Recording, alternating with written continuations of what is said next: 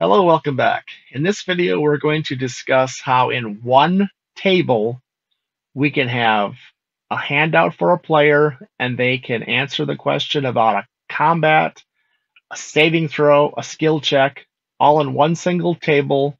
Very easy to use table that you hand to a player and they just run with it.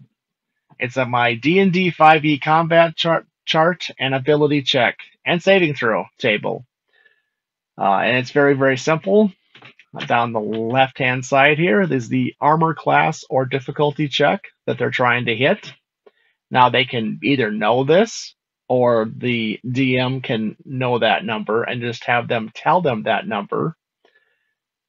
Along the top is the character's bonus, whether it's their attack bonus or their saving bonus or their skill check bonus, whatever the bonus is.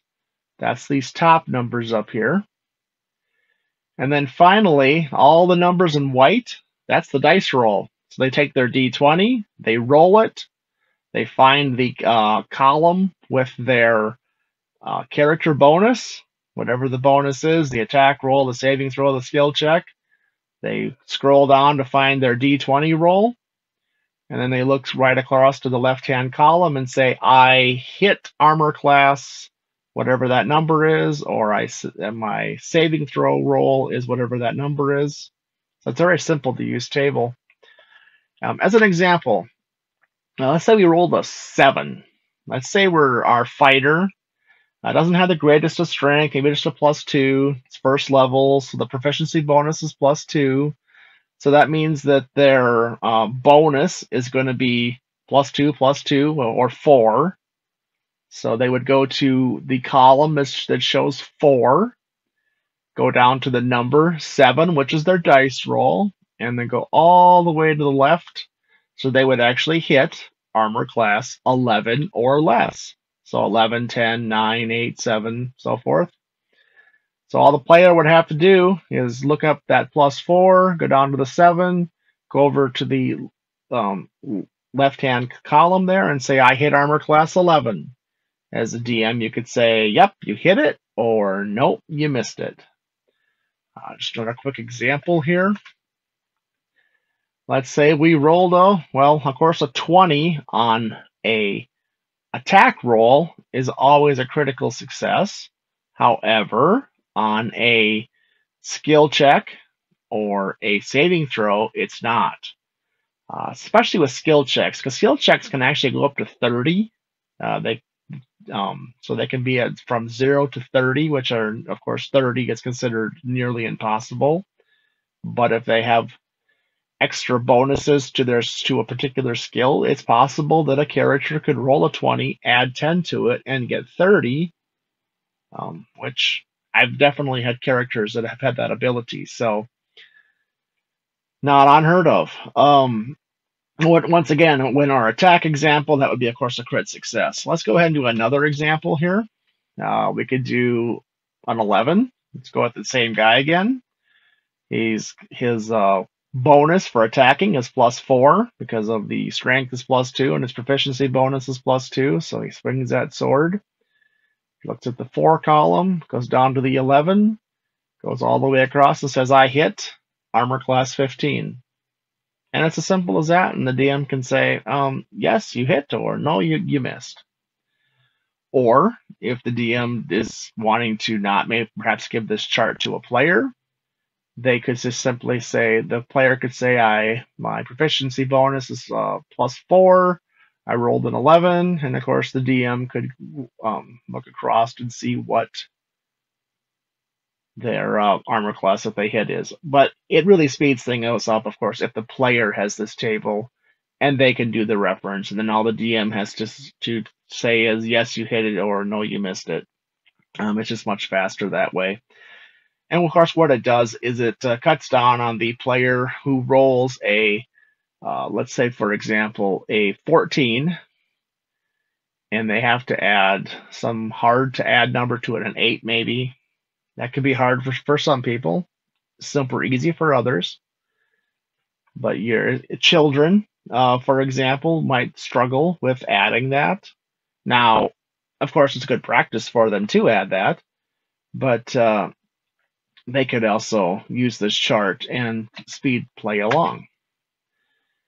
Another example, of course, I got another crit. I'm just on fire here with this dice roller. All right, got a 19 on this one. Same guy, he goes down to 19, so he looks at the 4, goes down to 19, goes across, says, I can hit armor class 23.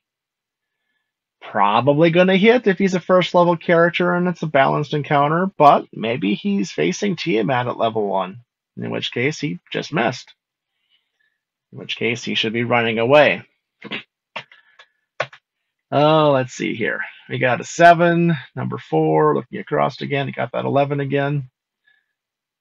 So that's pretty much how this works. Now, if it's a saving throw, say it's a saving throw, and your dex bonus is +2, it's a dex save. You're a +2. You're not proficient in dexterity saves. You're just some wizards targeted you with a spell, and you have to do a dex save. You roll a 3. So you look over here at the 2. It's your +2, and of course 3 isn't even on this chart because it's so bad. But you would save on a 5, just because you'd go up 1 and over across. And of course, 1 less than 6 is 5. So you probably didn't save. But let's go ahead and try that again. Maybe we'll get a better roll this time.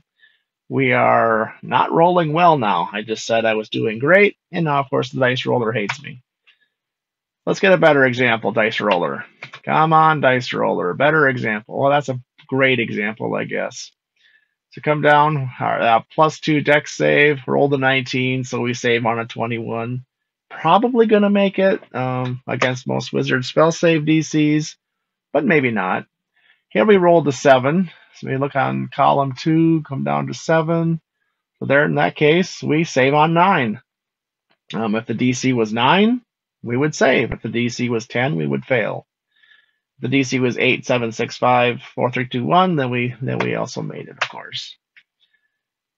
And of course, there is no crit fail in a saving throw, but you probably failed. And once again, of course, you could house rule that there is crit fails and the what happens with the crit fail.